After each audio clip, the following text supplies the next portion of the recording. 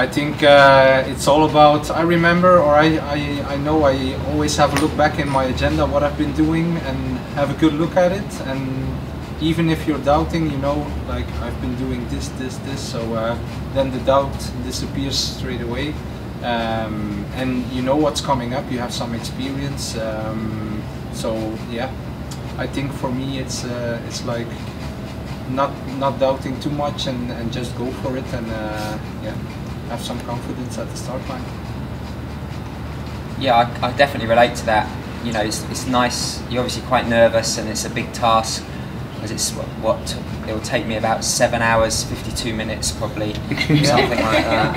And you know, it's a big day in the office, but you look back at your training and the confidence you can take from that the night before, for me, you know, can back it up. But saying that, I've only ever done one Ironman, so you know, listening to what Freddie says, I will do that.